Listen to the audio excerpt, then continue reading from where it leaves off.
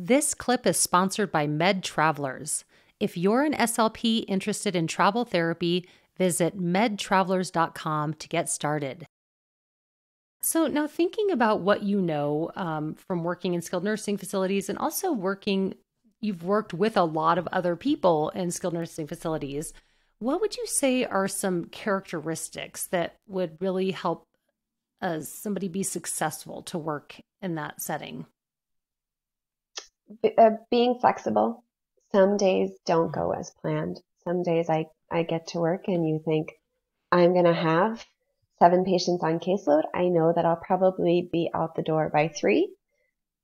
It'll be great. And you show up to work and 4 evals came overnight. So then I'm leaving at 8 instead of 3. Or vice versa. You come into work, same 7 patients. One's at a doctor, one's out with family, and one went to the hospital. So then you're left with 4 patients and your day is completely different. Or they have a bath scheduled, so you have to wait for the nurses' aides to finish all of their jobs before you can snag your patient for treatment. And there's a lot of moving parts. There's a lot of people who need time with that individual. You want them to have time with their family, the other disciplines, nursing, social work. So having that flexibility to say, you can get them now, I'll be back in a half hour, does that work? Is a big factor. And also being willing to work with your teammates, because it has to be a team effort. It has to be, you have to wear multiple hats some days. You have to be able to go to OT or to PT and say, how can I help you reinforce what you're working on? What strategies or what aids can I give this patient to make them more successful with their safety, with their walker?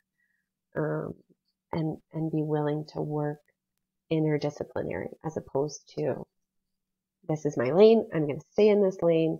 I can't deviate from speech. I can't deviate from cognition. You have to be able to see that patient as a whole person and factor that into your therapy.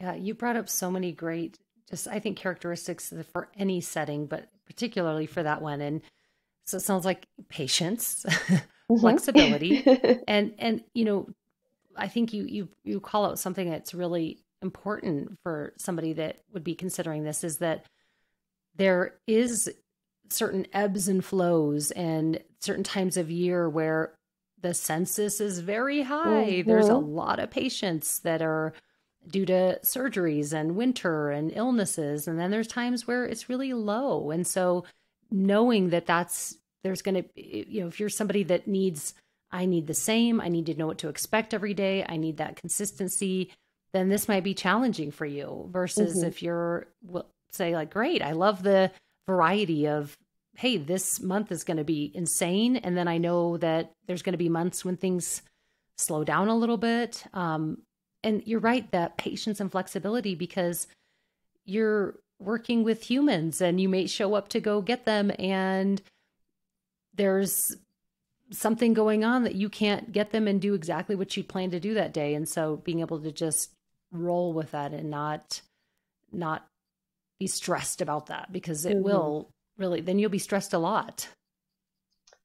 And you said exactly it. You're working with humans. You're working with adults who have raised families, who've had successful careers, and now they are sometimes reliant on other people to do the most basic functions. And that is an emotional component that isn't always factored in.